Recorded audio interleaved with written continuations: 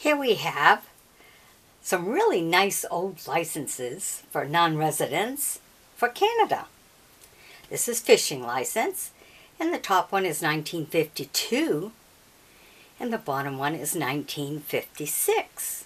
Now, even though the price still stayed the same, it was $5.25 for a non-resident fishing license.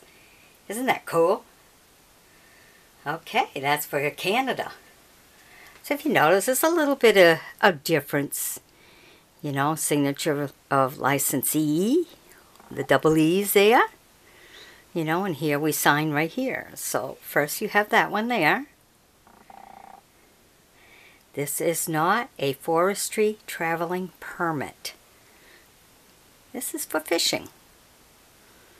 Kind of cool, huh? And then this is the second one for 1956. It's just neat to look and see, you know, the difference, you know, different places, how they did it. And it's nice to have pieces of paper with the dates on it, you know, the year on it and everything, which is really kind of cool just to look back, to see how things used to be done. All right. I mean, you know, you're talking some 75 years ago.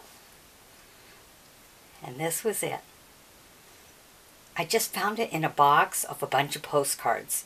And I was like, oh my God, look at that. Fishing license from Canada. Kind of cool. 1952 and 1956. A little odd, but I hope you enjoyed seeing it anyhow. All right. Bye-bye now.